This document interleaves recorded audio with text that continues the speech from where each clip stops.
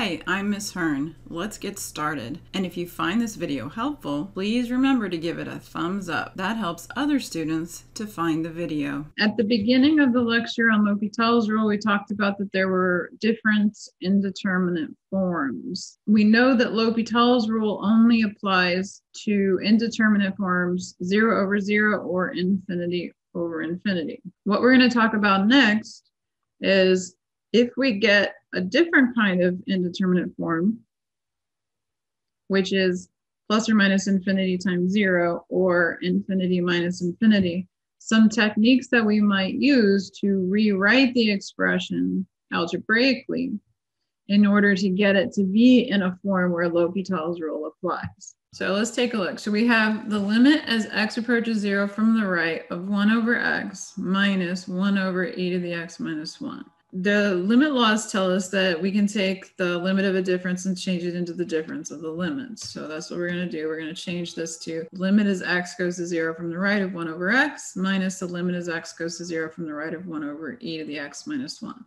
And by the way, for functions that we know are continuous on their domains, unless you're getting infinity, you can just think of the limit from the right or left as just being the overall limit. But this one is going to go to infinity. 1 over x is like this and this. So the limit coming in from the right is going to be positive infinity. And then with 1 over e to the x minus 1, the numerator is fixed, the denominator is going to 0. So we're going to get some kind of infinity. It does matter in this case if it's positive or negative infinity though, because if this is positive infinity and we have a minus, if this turned out to be negative infinity, infinity plus infinity is just infinity. We wouldn't need to mess with Lhopitals rule. We know it's either going to positive or negative infinity because if you plug in 0, you get 1 over 0. So, but how do we know if it's positive infinity or negative infinity? Think about, could we possibly get any negative values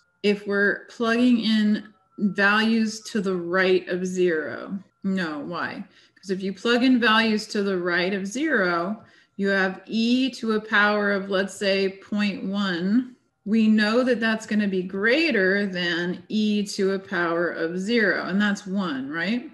So any value to the right of 0 is going to give us a value bigger than 1. So this denominator will always be positive, and that's important in this case. Okay, because that means that we have positive infinity minus positive infinity. Infinity minus infinity is an indeterminate form.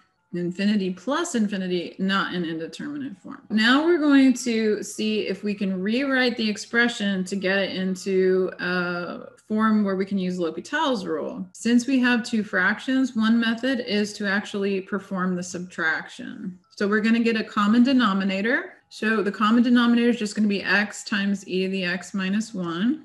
Okay, and then we're going to subtract. And then we're going to try plugging in the 0 again. So if you plug 0 in here, we're going to get 1 minus 0. So that's going to be 0 in the top. And then you're going to have 0 times 0 in the denominator. So 0 in the denominator. So it's an indeterminate form, but it's one for which Lhopitals rule does apply. All right, now this is why we reviewed our derivatives. So what's the derivative of e to the x minus 1 minus x? Yep, it's just e to the x minus 1. But what's the derivative of x times e to the x minus 1? What do we have to do with the denominator? So this is going to be the limit. X goes to 0 from the right. E to the x minus 1 over. Yeah, we have to use a product rule. So we're going to have the first function and the second function. So we're going to have the first function, which is x, times the derivative of the second, which is e to the x, plus the second function, e to the x minus 1, times the derivative of the first, which is just 1. So that's going to give us x e to the x plus e to the x minus 1. Okay, now plugging in, we're going to have e to the 0 minus 1 is 0. And e to the 0 minus 1 plus 0 times 1 is also going to be 0. So we have another indeterminate form, but luckily it is in a form that we can apply Lhopitals rule still. Okay, so the derivative of the numerator is just going to be e to the x, but for the denominator, we're going to have to apply a product rule for the third term. So the third term, we have the first function is x and the second function is e to the x. So when we take the derivative, we're going to have derivative of e to the x is e to the x. The negative one has a derivative of 0 plus we have x, the first function, times the derivative of the second, e to the x, plus the second function, e to the x, times the derivative of the first, which is just 1. So we're going to get 2 e to the x plus x e to the x. Or you could write it as e to the x times x plus 2.